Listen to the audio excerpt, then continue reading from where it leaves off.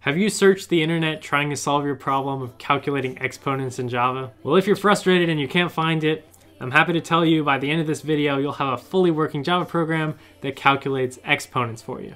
What's up? It's Alex back again. On this channel, a new video comes out of me and onto my YouTube page. So if you want a Java tutorial every week, you can subscribe.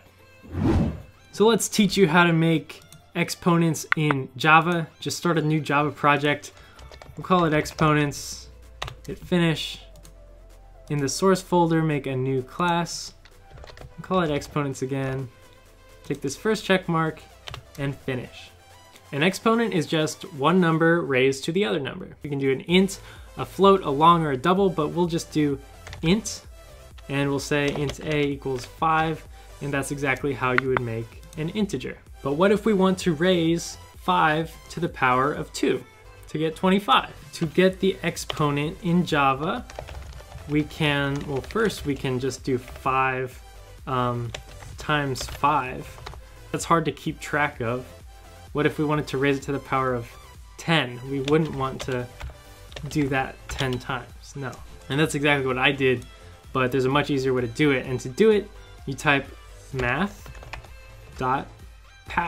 that POW block in Mario. You put your parentheses, and then you do two numbers, like 5 to the power of 2.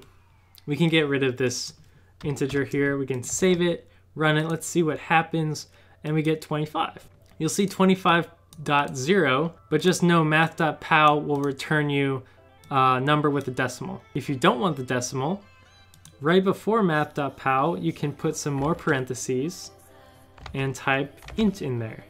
You can space it out if you want to, save it and run it.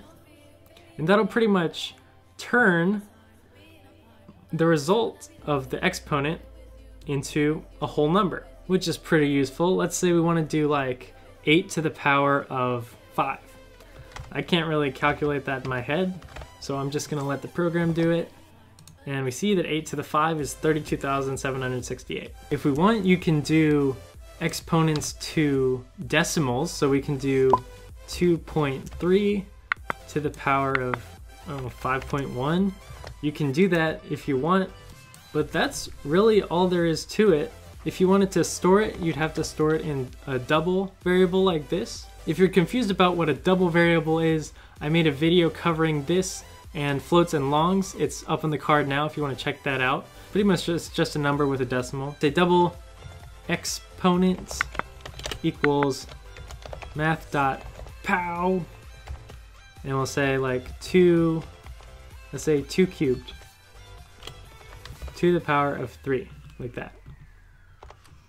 And we'll just print that out to the screen, that exponent. Save it, run it, you get 8. Again, if you wanted to turn this into an integer, we'd replace this with int, and then put this int in parentheses in front of it. That turns this exponent into an integer. Save that and run that, you get it without the decimal. On one hand, it's helpful that they have it, but on the other hand, it's kind of confusing. But I hope I was able to explain it clearly to you. If it was helpful, please share this video if you think it might help someone, and smash that like button if it helped you. As always, you could be anywhere in the world, but you're here with me, and I appreciate that. And I'll catch you in the next video.